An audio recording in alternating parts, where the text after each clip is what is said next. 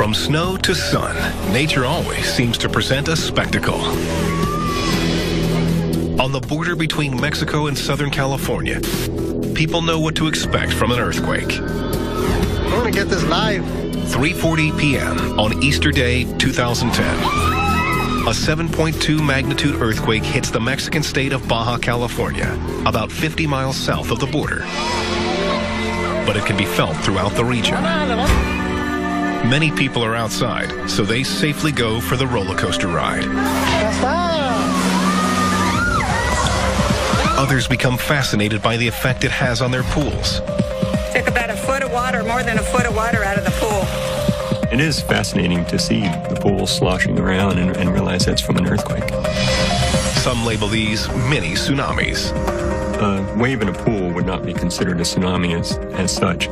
The mechanism for causing it, though, is the same, where if you shift the ground beneath a body of water, you're going to get a wave. Only 2 deaths are reported, and considering the severity of the quake, there's only minimal property damage.